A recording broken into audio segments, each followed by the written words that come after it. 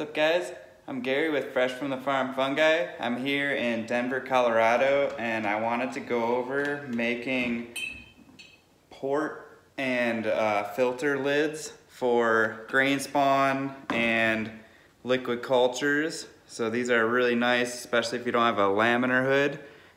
It's a good way to minimize the exposure to liquid cultures and grain, which these ones are the most susceptible to contamination.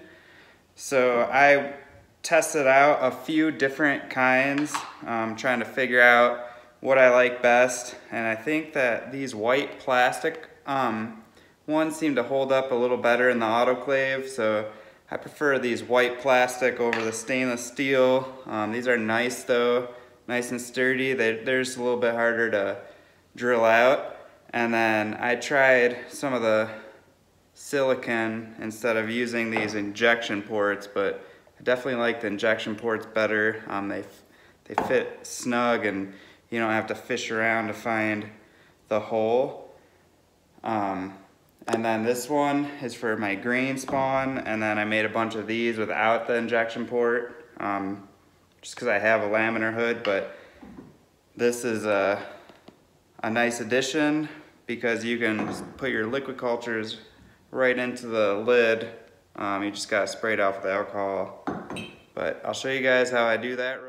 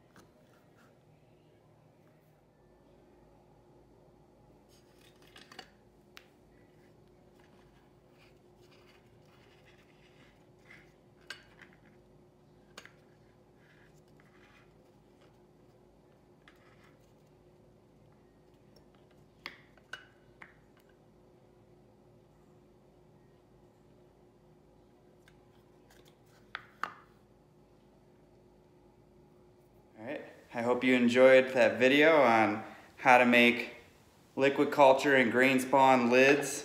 If you don't have these, you can always just flip around the standard metal ones.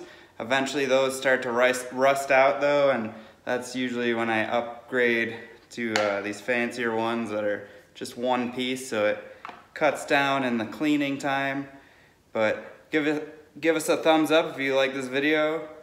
Share it with your friends if you think that they would find it useful, and check out our Etsy page if you're interested in purchasing our liquid cultures or our petri dish cultures. You can find it all on Fresh Fungi, and I look forward to making the next video. Subscribe if you haven't yet and you don't want to miss any more mycology fun. Much love.